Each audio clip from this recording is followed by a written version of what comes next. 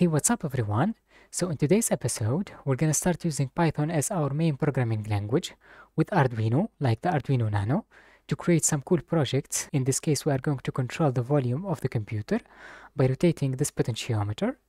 As you can see, we can adjust the volume. I can set it to 100% or put it in the middle.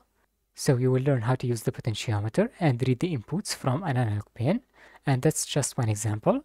Later on, we can use the joystick, which is like two potentiometers, to control the mouse cursor, or we can create a gamepad, but that's the topic of another video. If you want me to make the project, make sure to write that under the comment section down below. And without any further ado, let's dive right in.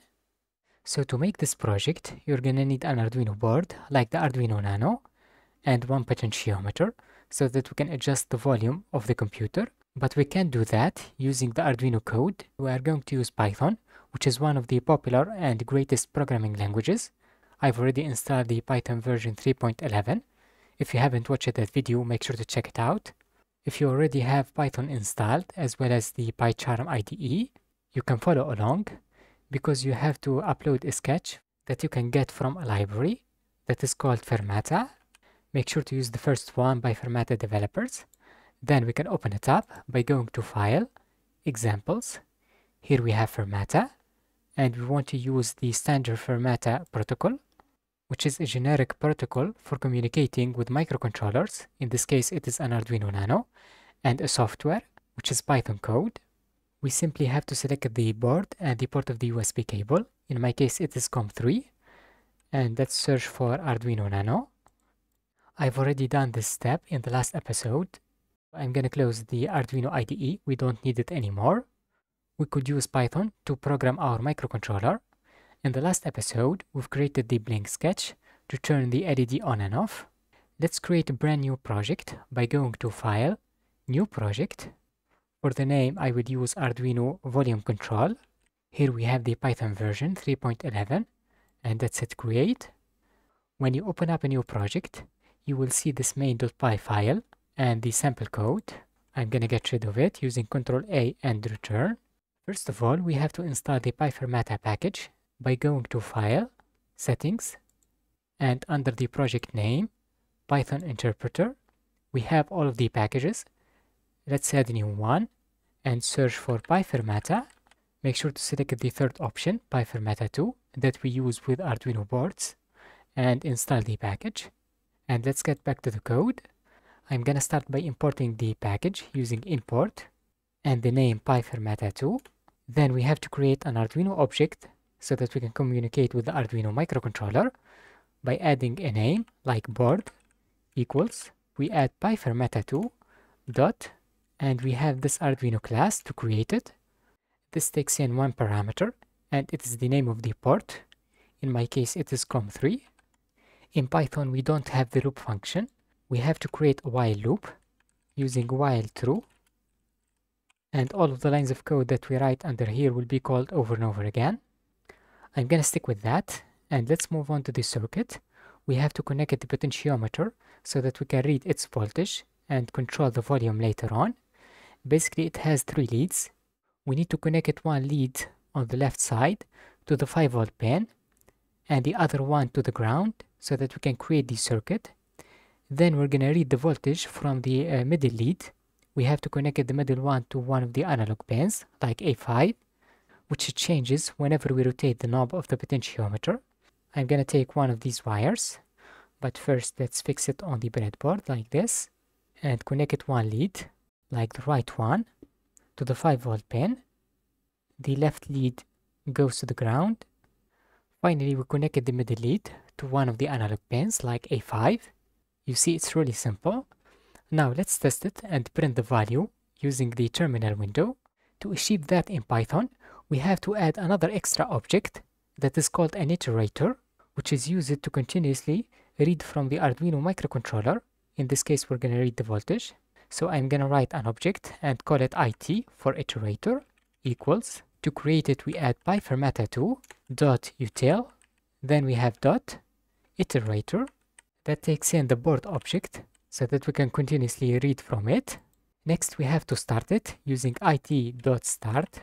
In our last episode, we haven't used these lines of code because we have controlled the LED, we can turn it on and off. But if you want to read an input from the potentiometer or other devices like the joystick, you have to add these two lines of code. Anyways, let's create the pin and call it read pin as an example, or you could call it potentiometer pin equals, and we have this method board dot get pin to get the pin. This method takes some kind of pin definition because we have to tell it about the pin that we are using and whether we want to use it as an input or output. First we add A for analog pins and D for digital. Here we have an analog pin, then colon, and the pin number. So we have the analog pin A5. And finally, whether we want to use it as an input, output. Also we have PWM. If you want to read more information about this method, you can hold down Control and press it. These are the parameters. A for analog, D for digital. Then we have the pin number. Finally, we have different options like I for input, O for output. In our next videos, we are going to control servos, so we have to pass in S for servo. So let's get back to the code and add I for input. I'm gonna add few extra lines so that we can see the code much better. Under the while loop, we can read the voltage using our object read pin. So I'm gonna create a variable that is called value equals, and we have this read pin dot read function to read the value.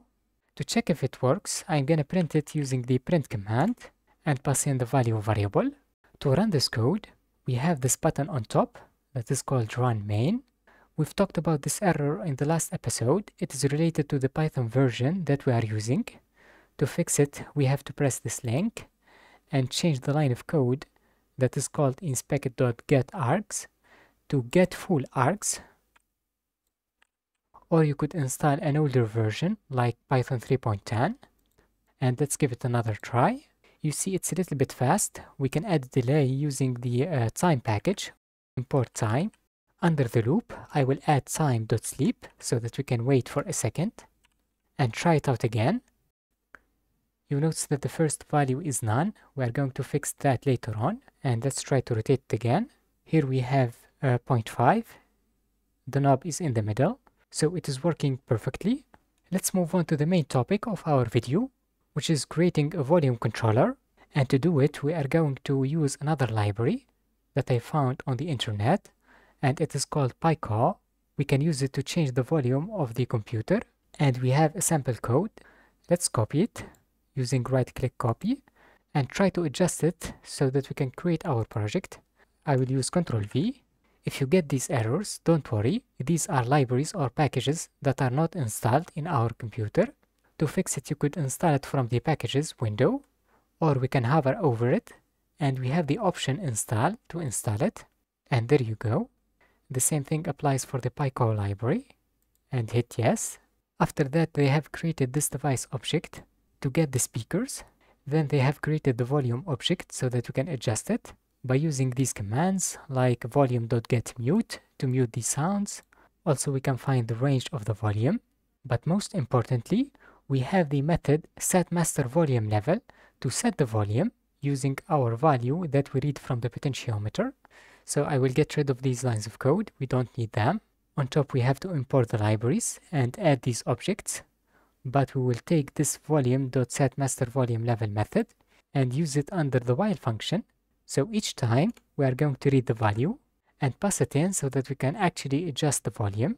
The only problem with this is that this method takes in a value between minus 37 and 0. So it's a little bit tricky. 0 is the maximum volume, which is 100, and minus 37 is the minimum, which is 0. If we want to set it to 50%, we have to take in the middle, which is about minus 18. Luckily, our value is a float between 0 and 1. So to adjust it to be between 0 and minus 37, we multiply it by minus 37. And let's try it out. If you have noticed it at the beginning of the video, the first value that we've got is none. That's why we've got this error, because we can't multiply none by an integer like 37. To fix it, we can add another if statement to check whether we have a value equals none. We're not going to run this line of code, so let's use if, and then we have a condition, which is value. If it's not none, In such case, we are going to run the line of code to set it and try it again. And yep, we didn't have errors. Let me check if we can adjust the volume by rotating the knob. So you see it is changing. Now it is 100%. It is a little bit slow because we have added the sleep method to wait for 1 second. To mute it, we can rotate it all the way to the right side. So I think that's pretty much it, guys, for this video. If you have any question or comment about this project, make sure to write it under the comment section down below. And I will see you in the next one.